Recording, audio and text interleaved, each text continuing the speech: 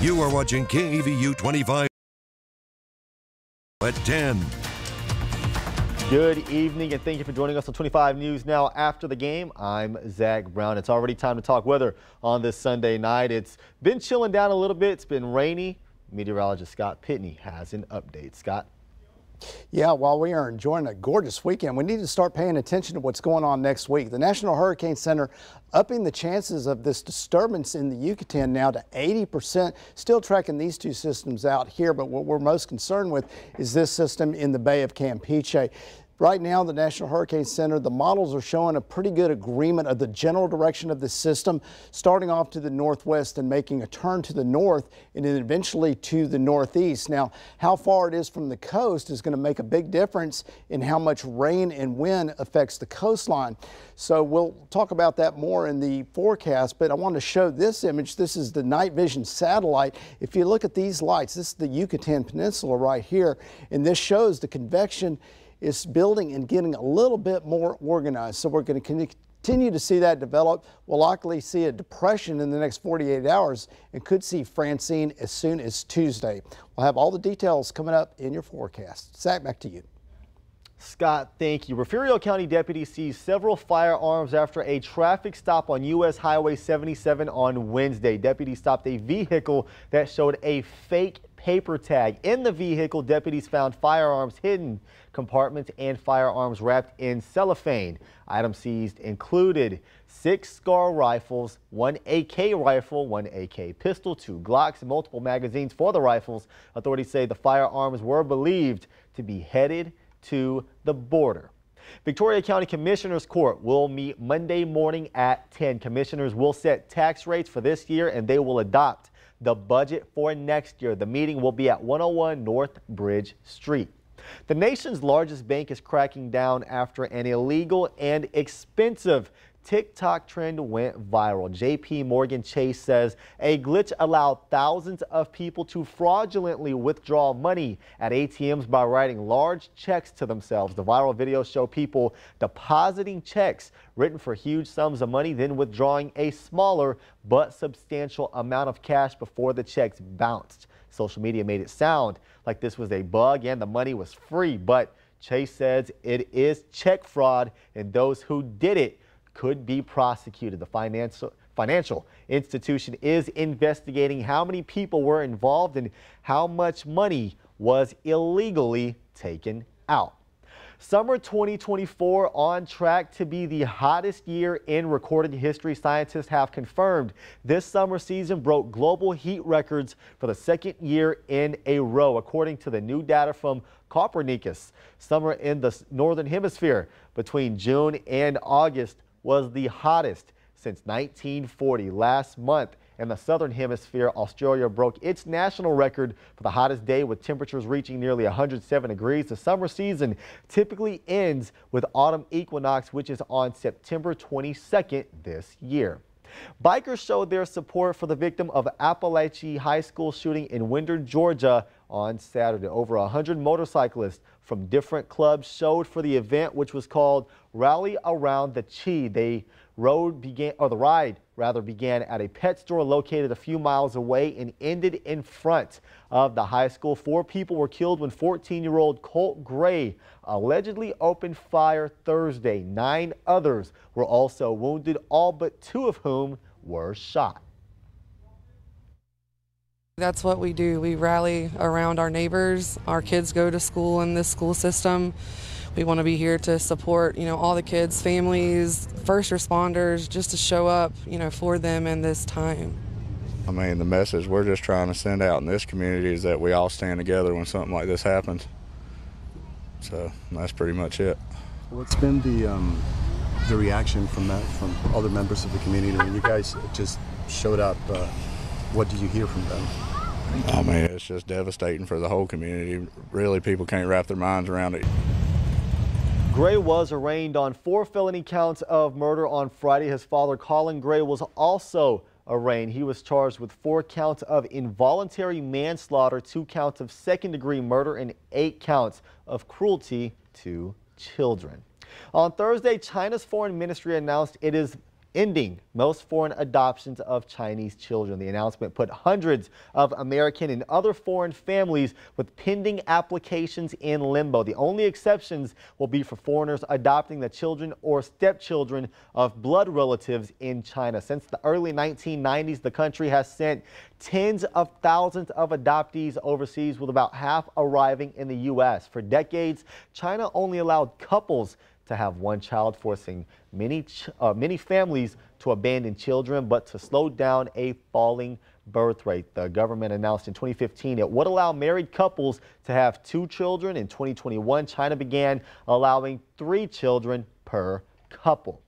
The Internal Revenue Service says it has collected nearly $1.3 billion in overdue taxes from wealthy households since last fall. It says it's a result of a ramp up of enforcement efforts funded by the Democrat-backed Inflation Reduction Act that Congress passed 2 years ago. The Biden administration has said increased enforcement actions will only target corporations and wealthy taxpayers who earn more than $400,000 a year. The Trump campaign has claimed the $80 billion expansion of the IRS is an example of reckless spending that has taken place under President Biden and Vice President Harris. The Independent Congressional Budget Office and other budget experts say spending money on tax enforcement can reduce the deficit by bringing in more tax revenue.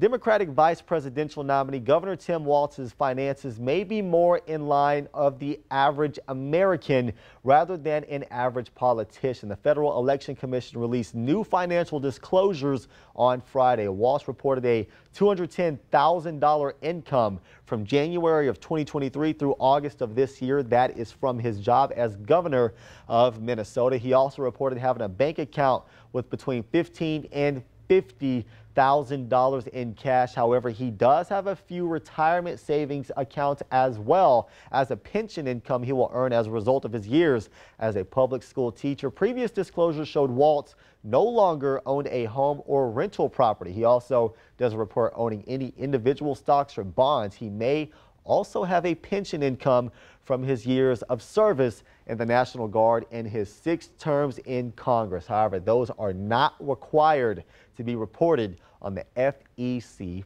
form. The Republican presidential campaign has news as well. Former President Trump has announced Dr. Ben Carson will serve as the National Faith Chairman for his 2024 presidential campaign. Carson, a retired neurosurgeon and former presidential candidate, served as Housing and Urban Development Secretary in the Trump administration. He ran for president against Trump in the 2016 Republican primaries. Carson endorsed Trump's 2024 presidential bid last year. The first presidential debate between Vice President Kamala Harris and former President Donald Trump just 3 days away, set to air right here on ABC Tuesday night. Both candidates making their final preparations as some new endorsements have come in, including one prominent Republican who plans to cross party lines come November. Vice President Kamala Harris in Pittsburgh, Pennsylvania, where she'll be hunkered down with her staff this weekend as she prepares for her first debate against Donald Trump. Harris making a campaign stop Saturday at a local eatery where she was greeted by an emotional supporter. We're going to be good. We're going to be fine. On Friday, the vice president getting a boost from one of the most prominent Republicans of the last 50 years. Former Vice President Dick Cheney saying that he will cross party lines and plans to vote for Harris, saying in a statement, there has never been an individual who's a greater threat to our republic than Donald Trump. He tried to steal the last election using lies and violence to keep himself in power after voters had rejected him. I'm honored to have their support, and I think it's an important statement right now. People are exhausted about the division and the attempts to kind of divide us as Americans. Former President Donald Trump, for his part, dismissing the endorsement, calling Cheney irrelevant. This week, he received an endorsement from the Fraternal Order of Police. Trump traveling to the battleground state of Wisconsin for a rally Saturday. Donald Trump is a threat to democracy. I'm not a threat. I'm the opposite. I'm keeping democracy. Friday, he was in New York, choosing to spend time appearing in court as his team appealed the jury's decision to award E.G. and Carroll $5 million in a sexual abuse and defamation case against him. The judge in his hush money case agreed on Friday to delay sentencing. He was convicted of 34 counts in that case of falsifying business records to cover up hush money payments to adult film star Stormy Daniels. He had been scheduled to be sentenced in that case on September 18th before the election, but the judge moving that to November 26th. Mary Alice Parks, ABC News, Pittsburgh. All right, grab your cell phone and scan this QR code. This is our quick response code to download the Crossroads Today app. Watch us anytime, anywhere, and get breaking news alerts and vote in our viewer polls. Learn all about our ongoing contest right there on your app. You can also submit news tips and photos. Also, remember to subscribe to our YouTube channel, Crossroads Today. Hit that like button and click the notification bell. Stay with us. Coming up, a neighborhood in Houston hasn't received mail in almost a month. Their HOA has yet to help either. More in a moment. If you like low temperatures in the 60s, I've got some good news coming up in weather. Stay with us.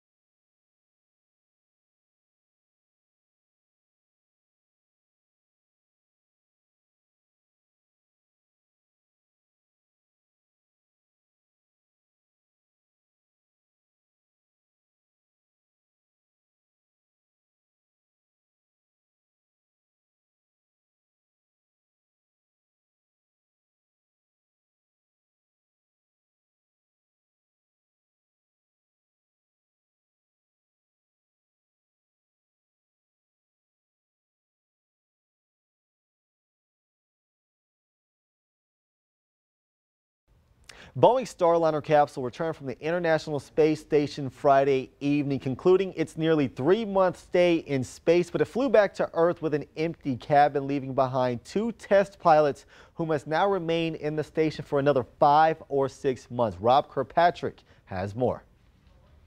Starliner is now over the landing site. Boeing's Starliner capsule safely landed in White Sands Space Harbor in New Mexico Friday overnight. Touchdown. Starliner is back on Earth. Starliner is the first U.S.-made capsule to parachute to the ground instead of the ocean. It was a good landing. It's pretty awesome. It was a great day today to return Starliner. It was great to have a successful undock, the orbit, and landing of the vehicle.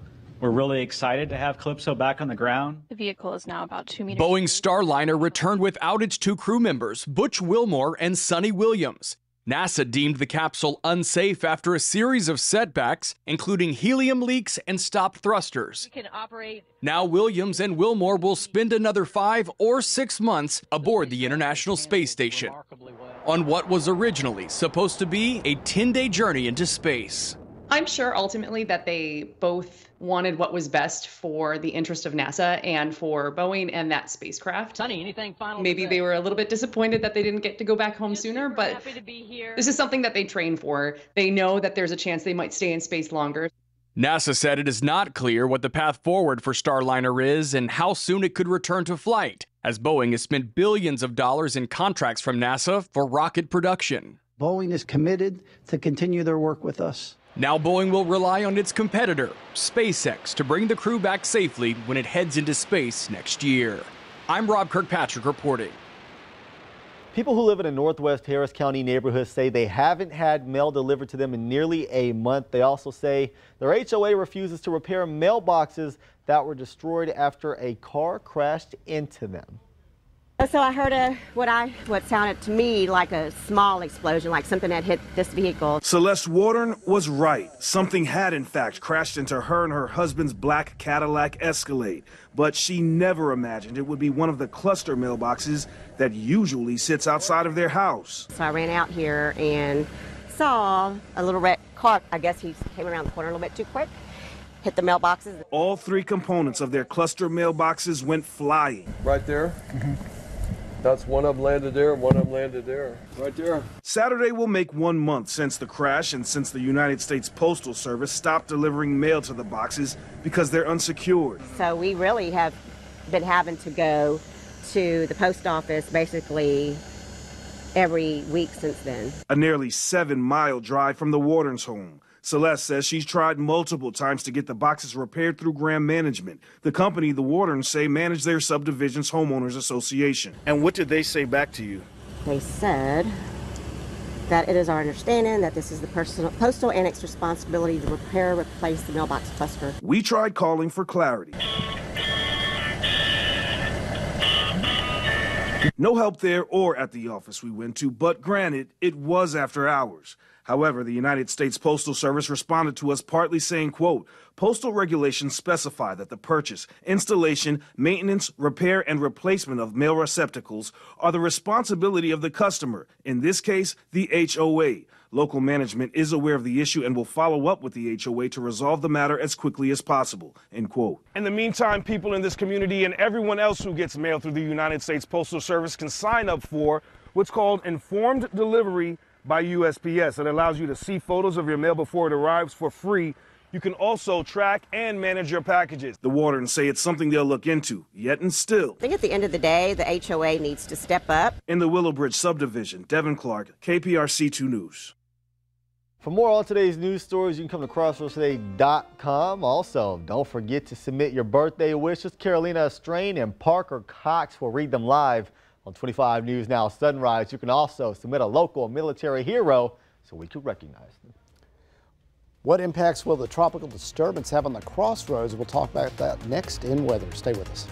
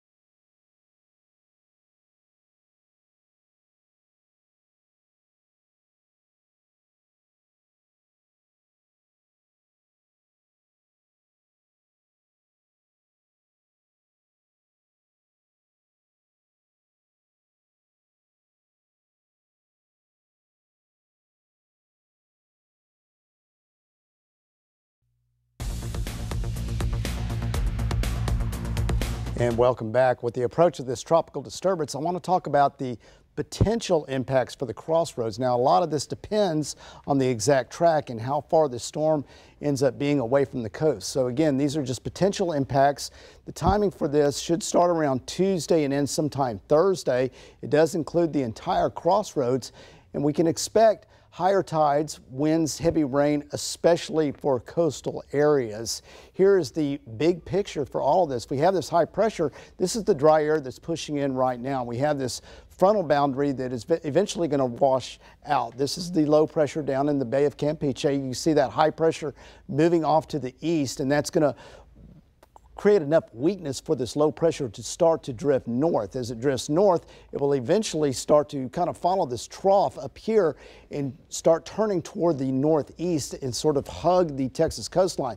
That's where the models agree. This general direction of the storm path, the models agree. But again, the exact path is still too early to determine. This is not even a closed low yet, and so the low has to close off for the models to perform better as far as the exact direction and intensity of the storm. So the key message right now is to just check back on a daily basis. Anytime we have a storm in the Gulf, you want to check back because things can change, as we saw with Beryl back in July. Feels like temperature right now 74 degrees. Look at that dew point, 61. We are going down to the 60s, the upper 60s for lows tonight, and plenty of visibility with clear skies. Here's those feels like temperatures.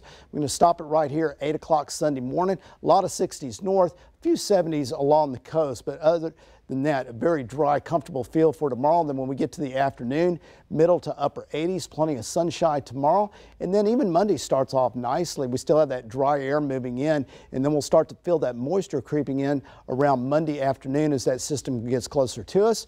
We'll also see those temperatures really stay in the mid 80s all week with the clouds and rain.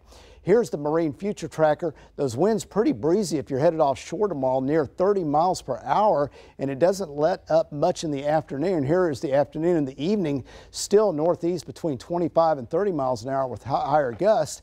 And as the storm gets closer to us, this is Tuesday at 10 p.m., we could start seeing some coastal flooding, higher tides. Rip currents are always a threat. Those seas 4 to 8 feet and the bays choppy to rough with those winds still around 25 to 30 miles per hour.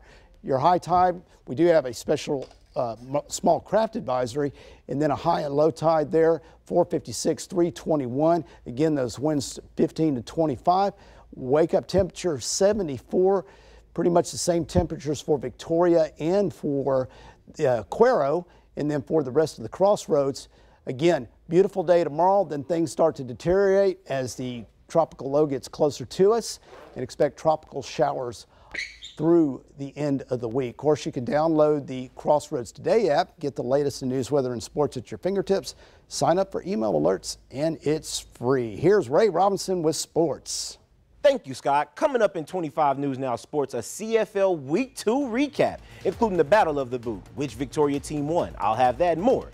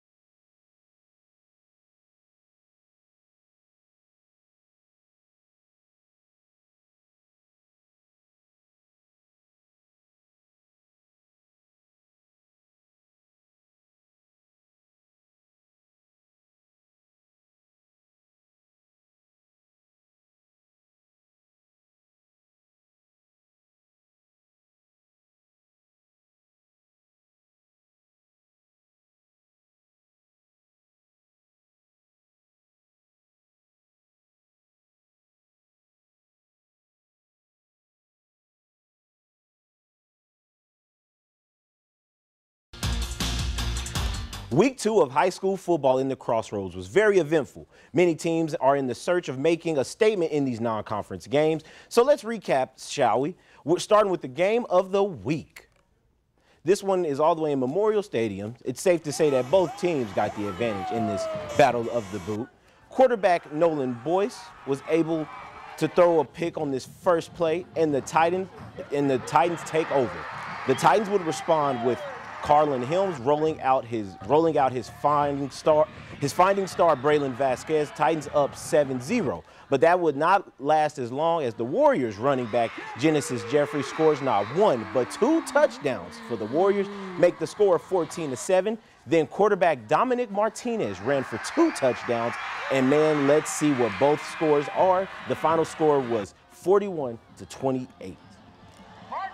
And let's switch gears to Tidehaven. They were hosting the Goliad Tigers. The Tidehaven opened up with a scoring direct snap to Jason Duran for a physical touchdown run.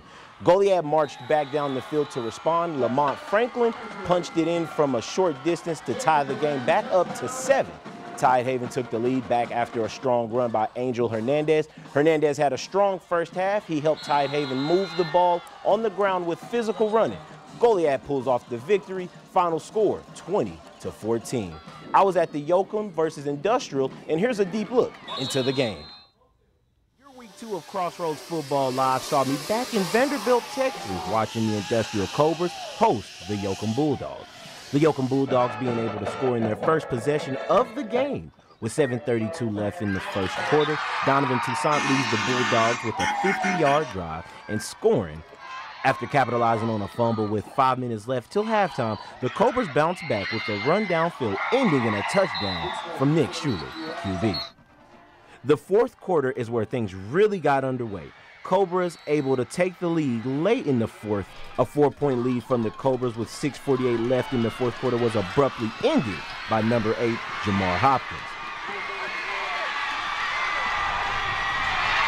The Cobras proved that they are not going down without a fight. With 2:45 left in the fourth quarter, they score another touchdown from Cooper Martin. And a kick return to the Yoakum Bulldogs. Wide receiver Xavier Barnett returns it with 50 yards.